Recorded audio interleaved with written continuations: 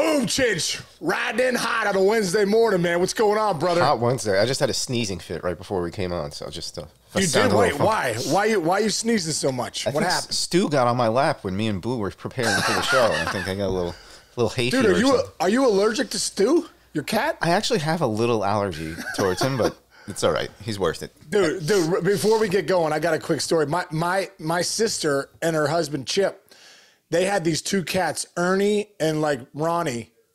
Dude, I'm telling you, my brother-in-law is deathly ill of cats. Like, no, seriously, like this cat had to go to the hospital once a week. And I was like, are you guys going to get rid of the cats? They went to drop the cats off one time. They went to give them away. And Chip, dude, it was like a drug deal, but it was a cat deal. They pulled up. It was like, turn the car around. I love Ernie and Ronnie. I love Ernie and Ronnie and too much. I'd rather die with lymph nodes the size of freaking a hot air balloon than freaking get rid of these cats. So, dude, for 20 years, the cats just died like 2 years ago, What? 3 years ago. And my brother-in-law is just grinding his ass off for 20 years just for the sake of Ernie and Ronnie. Almost Good died. Lord. That's another note. So don't do that, Chinch. No, I'm not going to do that. If Stu gives you too many problems, he's got to go. Stu's not going anywhere. I'm fine. How dare you? How dare you? All right. Let's talk. We got a lot to talk about. We got the Boo coming right here. Yeah. But before we get to that, we got history in the books in baseball. What do you got, Judge? Incredible, dude. Incredible. What's so great is 62. We were waiting. He got to 61. You know, it was that whole thing. Oh, he's over for 7 games in a row. He got 61. And then to get 62 in the first inning, first at bat, you know, for everybody coming out, like it really feels like it means something. You know, I think that's what's great about this is like you go back to Bonds, Sosa, and McGuire. If you look at that stretch, when Bonds was hitting 60 something every year, McGuire made his run and Bonds hit 73. It was a 4-year stretch of history. Yeah. So when you go back and look at the 150 plus years of baseball, the numbers are what they usually are, right? So for this to be 62 and for Schwarber to be second at 40 something, this is historic stuff. So, he's the first guy to not be connected to PEDs to break the record. And I feel like this number 62 is back in baseball. It means something. So, for Judge to do it with on the second to last day of the year, that 62 number, man, it just feels good, man. You dude, what about you, Chinch? You're a Yankee fan. What does it feel for you? Maris and the number and, what do you feel? What I feel, first of all, sign him. End of story. Stop. But second of all, it's awesome. It's like surreal. I'm still kind of taking it in. I love reading all the newspapers around here and all the kind of stories about it. His mom's reaction was absolutely awesome. It was almost like relief, like the relief of a mom for all that stress that Judge must have had. Right. I mean, it just tells you about the guy. Like, first of all, you can tell every player on the team loves him. Second of all, you can tell to see him smile rounding the bases was really cool because you could tell he was like the weight of the world on your head. Remember in 61, Maris lost all of his hair because there's a lot. I mean, that's got to be a lot of stress he was going through. And in the first inning, that was even better because then you could just sell it. You could just relax. Like the Yankees could relax for the next 2 days before they get ready for the playoffs. Right. There was nothing I didn't love about this thing. It was awesome. And Aaron Judge is a perfect guy for it. Nobody deserves it better. Yeah, incredible, dude. Incredible guy. And, you love how he has been soaking it all in, too. Yeah. So, incredible for baseball. Awesome. Nice. Really awesome. All right.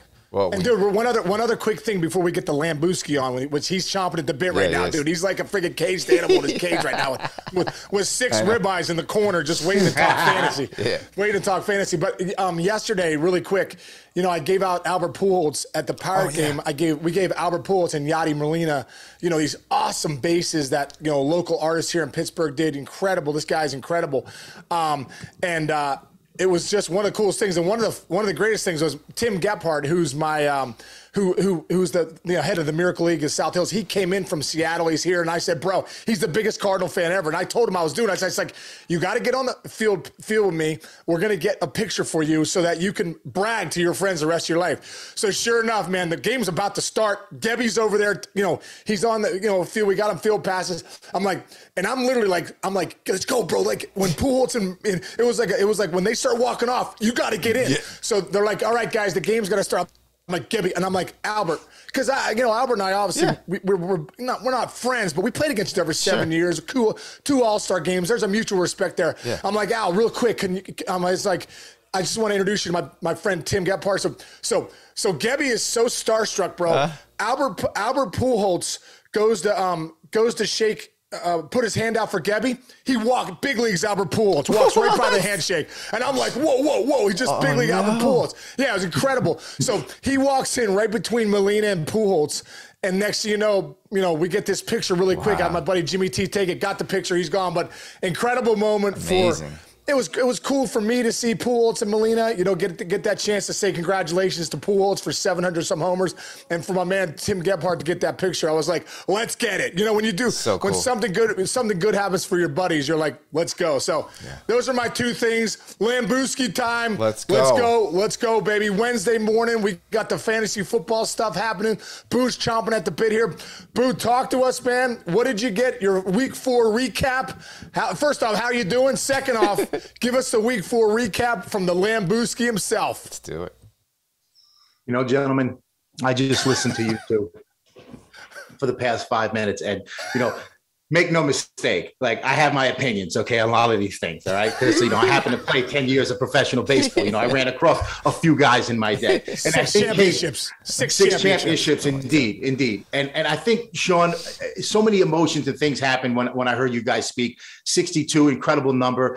I mean, baseball, if you think about baseball and the way it's always just come back to, like, that pure, great game that we love in America's pastime, even though we know it's football season now and people get crazy, but playoffs, baseball, and football season, like the fall, gentlemen, it's good. I get the hair raises on the back of my neck. It's phenomenal. Case, and I think I'm going to add this: the fact that Geppy runs the Miracle League and that Pujols is involved in something exactly the same way that you've started over the years. You know what I mean? So, like, again, I think just the powers that be come together at that. Gebby gets his picture. I know him very well, too, for the years of being involved in the Miracle League. And my brother-in-law has Down syndrome. He plays in Casey's league. So we've been tied together. I mean, I used to fly in from Jersey when I was still living there to help Case with the camps and stuff and then be involved in the Miracle League. So it goes way back, and I think it's phenomenal that, Gebby got a chance to be on a Pujols in that case. Here's the picture, Boo. Nice. I don't know if you saw. Oh, my goodness.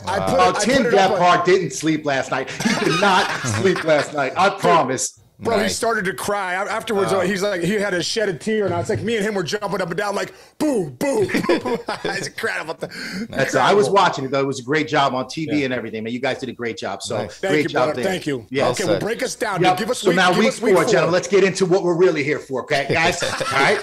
Let's get to the meat and potatoes here. All right, week 4 observations. Scoring was up a little bit this past week, so some people came out and they feel a little bit better now. If things settled down, got a little bit more scoring from your top guys, a few duds here and there. But now we have a quarter of the season behind us, actually a quarter of the season, and they threw in a 17th game. So we're right around the corner. Now we can make observations like real NFL teams do. Where do you have to make adjustments? Where can you, pivot now? And what kind of trends do we see? So again, I like this part of the year because we have a little bit of traction now to get going moving forward. So, the first thing I'll say to you, the Indianapolis Colts. I mean, that offensive line, we looked at on paper, with Quentin Nelson and those boys, and we said, man, this is going to be an unbelievable line. I mean, hey, the consensus number 1 overall pick, Jonathan Taylor. Why do you do that? Well, he had a phenomenal year last year, and that line is beastly, and you figured, hey, they ran it against your will last year. They'll do it again this year. Well, let's not forget about pass protection.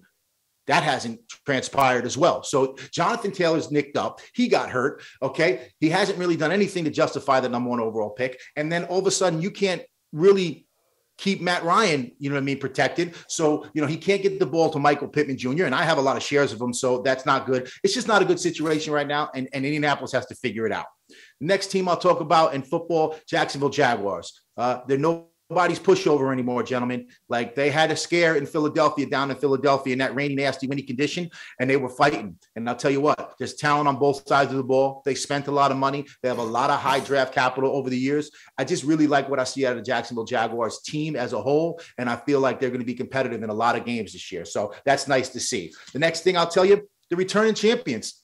They look like anything but the returning Super Bowl champions. I mean, Matthew Stafford, that running game, defensively, they can't really get the stop when they need it, although they do have talent with Jalen Ramsey and obviously Aaron Donald. But you take away Von Miller, and you're not getting as much pressure on the quarterback. So the Super Bowl champs just, I mean, you talk about a hangover and how hard it is to repeat. We're seeing that. Like at this point, I don't know if that team makes the playoffs. I really don't. And, Matthew Stafford, the fire that I see in their eyes, it's not the same, gentlemen. I mean, it's too hard week in and week out in the NFL to win. Do they have the championship hangover, Boo? You know what I mean? When you win the championship, you're like, yeah, we did it. And then you're like, uh-oh. What now? Listen, just Matthew Stafford going from Detroit where, he just felt like he was in exile for years and then getting a chance to be with McVay and everything that happened last year was magical. You take each year in the NFL and you can quantify it, by itself. And last year was a dream year for them. You come back this year and it just has not transpired. It does not look good. A lot of season left, but they got to figure it out over there. Then, the last team I'll talk about, the Philadelphia Eagles. Guess what? A lot of people had them winning division. A lot of people had them actually going to, pretty far in the playoffs. At this point, they're justifying all those things. They really don't have any weaknesses on that team. They won a tough game where they're down 14-0 to a young team in a stormy, windy environment, and they weathered the storm. No pun intended. They sure did. All right. So, they come back from 14-0. They wound up winning that game. And, here they are at 4-0 right now. And they just have so many levels of their team that you got to like. So that's my week 4 observations. Gentlemen, you guys got anything you want to add to it? Well, my one thing is Tom Brady. What about Tom Brady? Hey, listen, they came at the Bucs. They came at him hard, and bam, he couldn't figure it out again. But hey, listen, he's a great team. And one other thing I looked at too. Divorce papers, by the way, too, for Brady coming. I just read. Whoa, yeah. Are you serious? Yeah, that's what the Post said yesterday.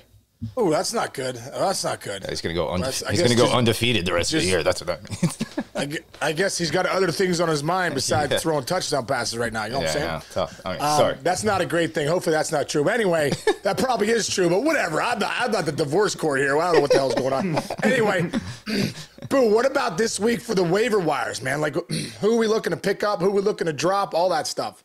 All right, man. You know what? I shout out with the quarterbacks, man. Geno Smith. Holy cow. Wow. Like, Geno Smith. I am not going to toot my own horn, but I am. I told you this guy kind of looked different.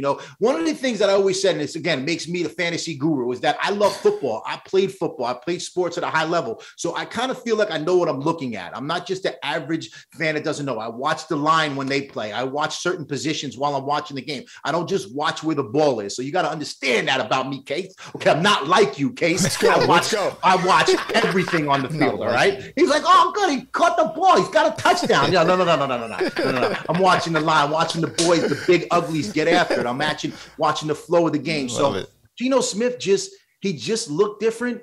We talked about being with the Jets and how, for many guys running through there for a 10-year period, it just didn't work out. The guy looks good. If you had him starting in your fantasy league last week, you did pretty well. He's got to be somebody you can consider. I mean, he's throwing to that Megatron target we talked about. In Metcalf, it's starting to come together. Lockett's always been very good. Penny goes off and has a good game last week. Geno Smith, a guy you got to pick up. The other guy is Teddy Bridgewater. Teddy Bridgewater's always been able to throw a pretty good deep ball in this game. He gets the Miami job, and after what happened to Tua, listen, we're not going to waste any time on here. It's just the NFL screwed up. I noticed it when it happened. Anytime you stumble twice and you tell me it's your back, it's okay. You can tell me it's your back. Go sit down, take your helmet off, enjoy some hot cocoa. Okay, well, not in Florida. Not in Florida. Enjoy, some iced coffee and sit the hell down. Yeah. You're not playing. And so I don't even understand what happened there, and I don't want to try to understand it. The NFL, man, sometimes it's just like all this player safety stuff, and then you have something like that, and it's like, man, he's playing in that game and then comes back on Thursday night and gets slammed on his head, and it's like, did you see his fingers? Like, I don't even want to talk about it. Anyway. Wait, I got a real quick story on that. I heard this from one of the NFL guys I work with now. So Mike Holmgren used to be the some sort of rules committee head. He was working for the league, or he was on the committee for the league. And this person told me that back in the day, he used to say, "What do the 3 guys at the bar say?" So specifically, they were talking about, remember the Des Bryant catch that wasn't a catch, whatever? Yes. Holmgren's big thing about changing the rules and all the safety measures or whatever is like, if the 3 guys at the bar agree, then we got to make the rule whatever they agree upon, because that's what we're all about. And this is the same thing. The optics. If you saw Tua the other day, you're like, oh, wow, he looks like he's got a concussion. Whether he did or didn't, it looked like he had it. Don't put him out there. And by the way, one other point on that, they activated their 3rd-string quarterback for that game. Nobody activates their 3rd-string quarterback in the NFL. So that was a little weird. Anyway, Keep going. Sorry. Totally. Good point. Good point. Teddy Bridgewater's throwing the ball to Tyreek Hill and Waddle.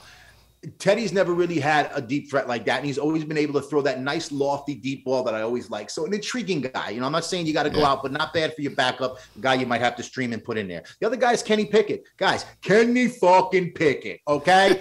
Listen, we've been waiting a while in Pittsburgh. We've seen it. I mean, Mitch Trubisky with the same face coming out there trying to lead us to victory. Like, it just hasn't happened. They get Kenny Pickett in the game. Yes, he had 3 interceptions. But, you know, I'm a beloved diehard Steeler fan. So of those 3 interceptions, one was a Hail Mary at the end of the first half that, you know, he tried to get in. And the other 2 actually hit off Steelers receivers' hands. Okay. You know, Chase Claypool, whenever you figure out how to use your 6'4" frame and go up and high point a ball, give me a call. Okay. Because if you need some help, I can teach you how to do that. Okay. He jumps in the air. Listen, the momentum of the stadium is going crazy. You're at home. You got the momentum on your side. He throws a deep ball. Granted, it was eventually double coverage, but Chase got himself in position to make the play. Jumps in the air only to short arm it down here. It bounces off his hands and into a jet defender for an interception. Disgusting display of athleticism. And again, Claypool last year with Ben would throw it up to him like once or twice a game because that was the only play they had. And he would like jump and dude, you're 6'4".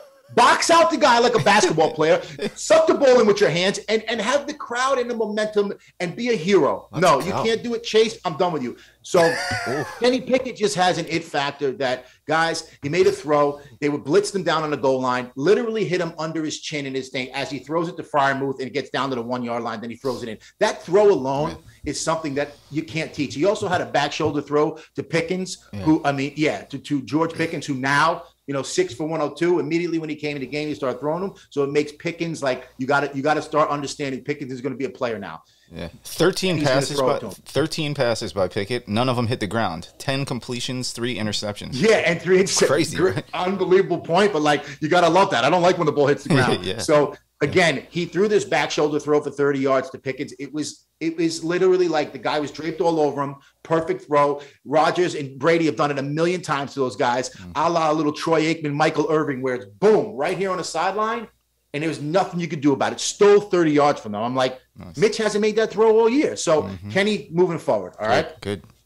Going to the running backs. Tyler Algier, Atlanta Falcons. I mean, Cordarrelle Patterson, he's got the guitar. Cordarrelle Patterson basically went down with a knee for the IR. So for 4 weeks, he's out. Algier came in, 10 carries for 84 yards, caught another ball for about 20 yards, had 104 total yards. Now they have Caleb Huntley, who also scored a touchdown and did pretty well with his carries. But I think they've always liked Tyler Algier and they want to get him involved. So take a look at both those guys. The other running back group is Mike Boone and Latavius Murray. Javonte Williams went down with an ACL, is done for the year. Terrible news, especially, you know what I mean? Again, you don't want to lose your running back for a year. But Mike Boone, who was in Minnesota, always passed the eye test, even when he was with the Vikings, goes over and lands in Denver. Now, you got Melvin Gordon still there, but Melvin Gordon has 5 fumbles on the year, and he's like not on the top of anybody's list right now. Still very talented, still gets good yards per carry and can catch the ball. But you're not going to be on the field anywhere in the NFL if you can't hold on to the football. So, you know, Nathaniel Hackett's got to make a decision. I think Mike Boone was kind of that next man up, and he looked good. But then they go ahead and sign Latavius Murray off the Saints practice squad. And, oh, by the way, Latavius Murray came off the street last week for the Saints and had 10 carries for 57 yards and a touchdown up in London against the Vikings and looked very spry, might I add. So which guy? Very spry. Which guy do you like better? I honestly, I don't. I look at both those guys true 50-50. I want a piece of one of them if I can, and hopefully one of them strikes. Because again, if you don't have a lot of room on your bench, you can't just grab both those guys and say it's too much fighting and pulling and clawing. So you got to just say, hey, listen, Boone's there, he knows the system, but Latavius is bigger, stronger. You know, you get they're both going to work it out, and then you still have Melvin Gordon there. So I don't know. Gotcha. All right. So again, the other guys with Jonathan Taylor being nicked up, obviously Naheem Hines, but most people should have him already. But if he's out there, go get him. And the other guy that I love that I've talked about from the beginning, Brian Robinson, ladies and gentlemen. Brian Robinson in Washington got shot in the leg in the Tusky, in the old tush, you know what I mean? But he's coming back. Literally got shot in the leg.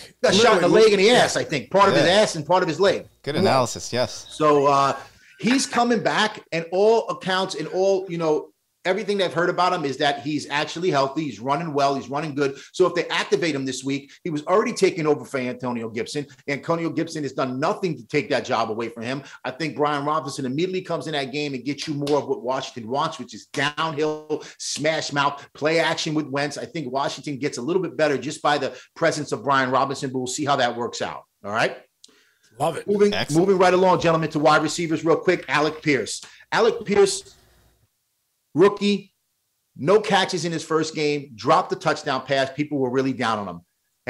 Hey, relax. Stop your nonsense, all right? It's week 1 in the NFL. Has the concussion, doesn't play in week 2. Week 3 has 3 balls for 61 yards. Last week, 4 balls for 80 yards. You see the ascension. You see the rookie trying to get his feet underneath him. You see Indianapolis struggling, trying to find a number 2 receiver. Matty Ryan throwing the ball to Michael Pittman Jr. Well, if you can't run the ball and I take away your number 1, where are you throwing it? Well, here comes Alex Pierce. Steadily on an incline. I think he's a guy that you can scoop up right now because he's out there and you get some good value for him moving along for the rest of the year. I mean, a guy's 6'3", 212 pounds. He's a big dude. You know what I mean? So I like him a lot.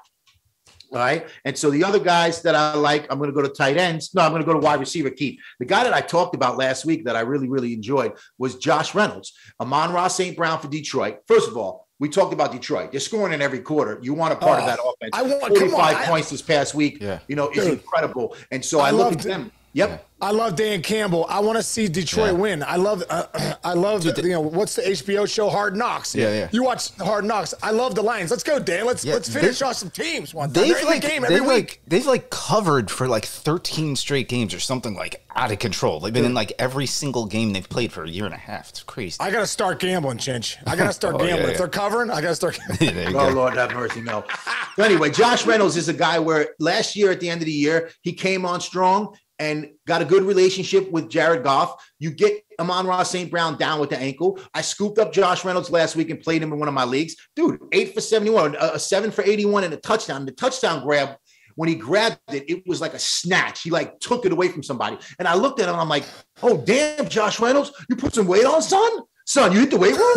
Get that protein? What are you doing? I was like, man, Josh Reynolds, okay. So, again, if you want shares of Detroit, just go get him. He's part of them. So I'm really happy with that. And, again, keep an eye on Amon-Ra St. Brown. If he doesn't play this week, Josh Reynolds an immediate start. If he does play, I'm interested to see, what kind of role DJ Shark has now because I think Reynolds passed him up. So I'm excited to see that. Nice. So we'll see. Those are my wide receivers really this week. And the tight end position, I mean, you got a guy like Will Dissly. He's just catching touchdown after touchdown, a little touchdown dependent, but we talked about the tight end, landscape, guys. If you got a tight end out there that's catching touchdown passes, ride the wave while you can until it runs out. But with Kyle Pitts and George Kittle and these big name guys not doing a damn thing, Will Dissly doesn't look as bad as he used to, and not to mention my boy David Njoku. We talked about Njoku in the preseason. Yeah, he had 2 first games where guys probably dropped them. Go ahead. I can't have no patience. They can't, relax. They got to, overreact. Case a little bit like you know what I mean? A little overreaction. You know what I mean? Chinch and I, we don't overreact. We sit back, we observe, we analyze, we're strategic about it, Yeah. So David Njoku past 2 weeks, I mean, that's starting material, man. And he's caught a lot of balls. He looks good. I mean, you got to like what you're seeing out of Cleveland and him for the time being. So scoop him up. Nice. And the only other, waiver wire transaction, I'll go to the defense, is my Jacksonville Jaguars defense. I scooped them up. I didn't play them last week. I scooped them up in 2 weeks last week because I always look ahead. This brain is always looking ahead. They're playing the Houston Texans this week, and they have a very favorable matchup for the next, 4 or 5 weeks. So you want to stream defenses and you want to be able to play guys like Jacksonville's a perfect defense to try to stream. They got a ton of money invested in that defense. They have talent everywhere along that front 7. They get after you. They had an interception for a touchdown in Philly. A lot to like about that Jacksonville D as a plug and play for the next 5 weeks, boys. That's good bada stuff. Bing, I like it. Bada boom. That's my waiver wire. All right, now we're getting to the nitty gritty, though. What happens now, Boo? The moment we've been waiting for. Gentlemen, you know exactly what happens now. A little segment we call Forget About It. Yes. All right. And so each week we kind of do 3 on both sides of it, the forget about it and the forget about it, where, guys are dominating and we love what we see out of them. So I like to start with the low grade guys and get these quiet guys out of the way. All right. The first guy we're going to talk about is my man, Gabe Davis. Man, did I like Gabe Davis coming into the season. I still like him. Let me add that. You know, he had the ankle injury. Anytime you got an ankle injury and you're not practicing every week, and then I'm ready to play. I'm 100% going to play. Well, that's not what the coaches think and plan for. And it's not what the quarterback is going through every week. So when you have guys that are like, game time decisions, you got to be a little wary of those guys because they're not practicing during the week and they're not involved in the game plan and practice. So as I practice and I'm trying to get a feel for what's going on for the week, I want to make sure you're in there. So be wary of those guys. And lately with Gabe Davis, we're seeing that. The last 2 weeks have been really bad. But 1 catch for 13 yards, 2.3 points. Forget about it. Oof. Forget about it. No good. Ooh. No good. Ooh. That sounds like me in 8th grade football. Just forget about it. Listen. Never. I'll never forget about you. But listen, Gabe Davis is playing my beloved Steelers this week. 2 things. Jamison Crowder goes down with a broken ankle. I think he's done for a very long time. And Isaiah McKenzie is in concussion protocol. So literally, like Gabe Davis, it doesn't happen this week. I am literally on alert, and I'm gonna be a little scared about that. It has to happen this week against the Steelers, who can't get off the field on 3rd down. Okay, so you know what, Gabe? This week I'm just gonna forget about it. All right. So our next guy, Amari Cooper. Ooh, big Amari Cooper coming off back-to-back 27 and 25-point games, respectively. Okay, he goes down to Hotlanta. Ooh, the nice turf in Hotlanta. Let's go. Let's get some bounce to me. 1 catch for 9 yards. Ooh, forget about it. 1 catch for 9 yards. Gentlemen, you can do better than that. You know what we call that? We call that in baseball? Poop soup. Poop soup, okay? Poop soup. Hey. Just forget about it. Move on. All right. So Terry McLaurin, good old freaking Mr. McLaurin, okay, out there in Washington, man, many, many years. Now, again, a bad week 1, 2 decent weeks back to back, but Terry McLaurin, you and another guy here that I threw in, Mr. Mark Andrews. Oh, you never thought you'd hear that name in this podcast, right? For a dud, but guess what? Me.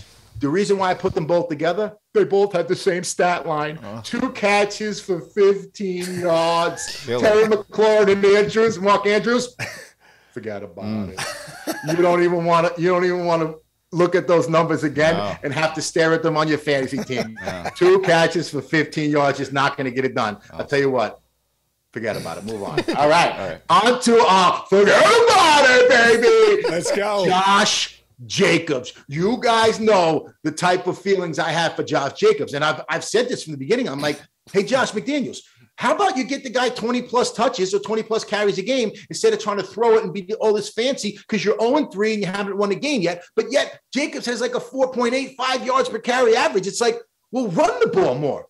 Run the ball more, control the clock. Don't leave it all into your quarterback's hands. Oh, what does Josh Jacobs do? He goes 28 carries for 144 yards and 2 touchdowns. Oh, a little icing on the cake?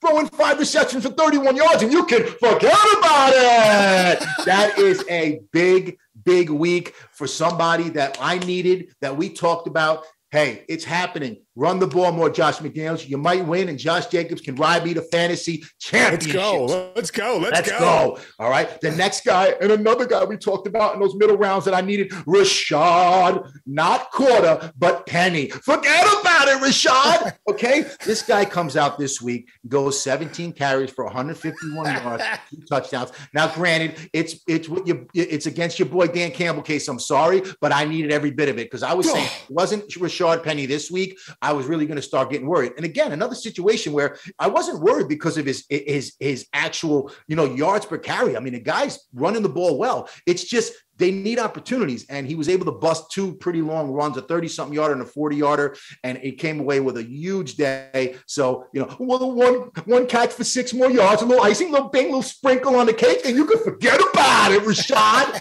Thank you. Okay. And my last guy on this side of it is Mr. T.J. Hawkinson. Now, it sucks that I had to play against the guy in 2 damn leagues. It never fails. I mean, this year has been the greatest year for me in terms of I play the highest scorer every week, and there he is staring me right in the face. But you know what? You still get on his podcast because, it was an incredible outing, especially for a tight end. The guy goes 8 catches for 179 yards and 2 touchdowns. Sprinkle in a 2-point conversion, a little sprinkle, and you can forget about it, baby. That's the highest score of the week. All right. It's the highest score of the week this week from a tight end position, you know. So, you know, if you had TJ Hawkinson and the guys, he was like questionable, wasn't practicing all week. So again, I just talked about being wary of that. I was wary of it. And I was like, oh, great. I'm playing against him in 2 weeks. No big deal. Bing, bing, bing, bang. Get the fuck out of the guy was outstanding. I was in a league where I had Andrews and the other guy had him, and I was just watching, and I lost by 1 point. Ridiculous. Those are tough weeks. Yeah. That's a tough week. That's the worst. That's a bad situation there. But that's what I got for this week, boys. Right? Boo. Right here, bro. Right here.